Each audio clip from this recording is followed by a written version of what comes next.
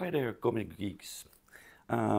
Just back from my local comic shop and picked up the issues from the past 2 weeks because I was on holidays.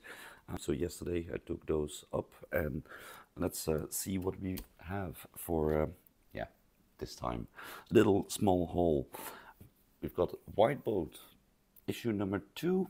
I was excited to get this one to read the next issue on. I really love the first one, so yeah, I haven't read it yet, but I'm excited to read it. Then we've got a new one, which is Live, also from Distillery, written by Brian Azzarello and Stephanie Phillips. Haven't read it yet, don't know what it's about, but I do love Distillery as a publisher, so let's see what it gives. It's a new issue, so I'm always excited to start reading new ones that come on the market, so we'll see what it gives. Then the next one is also an issue 1 from Boom, which is called Minor Arcana by Jeff Lemire. This one. Also issue number 1, so again, surprise. I don't know what's it about. Hope it's a good one. It's maybe less good, so we'll see. Then we've got Teenage Mutant Ninja Turtles, The Best of Dark Leo. This one, haven't read it yet either, so we'll see. When I look at the insides, I do see Old Hob and Splinter and Shredder, and it does look quite animated, so I'm quite excited. I do love the Turtles. I have the whole IDW collection, so we'll see what that gives. Then another one is also an issue 1, The Exceptional X-Men. Some people say it is quite good. I haven't read it yet. So we'll see what it gives. I'm not the biggest X-Men fan, most people know that. But yeah, it's an issue number 1, so why not try it? It might be really good, and then I will continue the series. It might also be like a bummer. We'll see. Let's give it a try.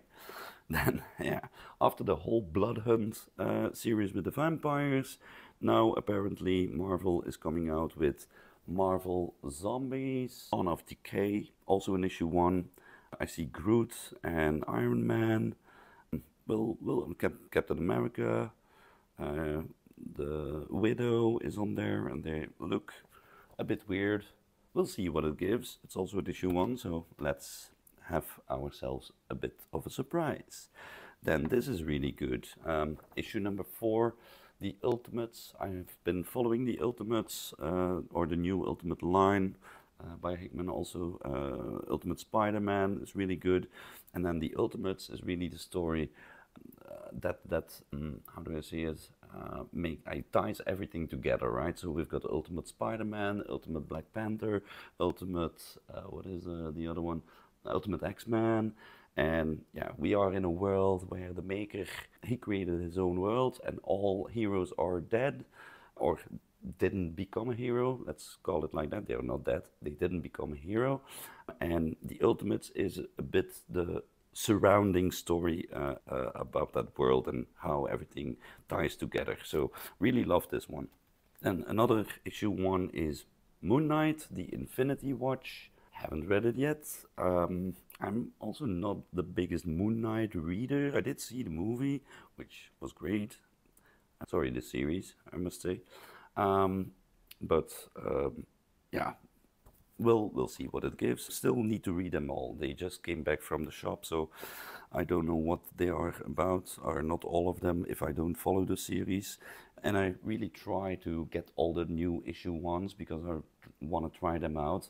Maybe there are some hidden gems hidden in between them. And that's also a new issue number 1, Duck and Cover. Also one that I got. I'm also excited to read that one. It's by Scott Snyder. I do like stuff that Scott Snyder does, so we'll see what that gives. Then we've got issue number 5 of Animal Bound. Excited to continue reading the story. Then we've got Venom, Separation Anxiety, issue number 4. Also excited to continue that story. So I'm a big Spider-Gwen fan. So issue number 4 of Spider-Gwen, the Ghost Spider, is out. So excited to continue that story.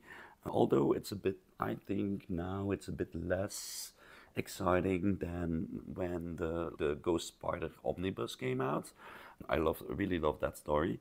Here it's a bit on the slow end. We'll see what it gives. Hopefully, maybe they turn around, make it a bit more exciting. Then we've got issue 2 of NYX. Again with Laura Kinney, the Wolverine, the female Wolverine on the cover. I do hope we get to see a lot more of her in this issue. I don't know yet, because in the first issue, it was really not about her at all.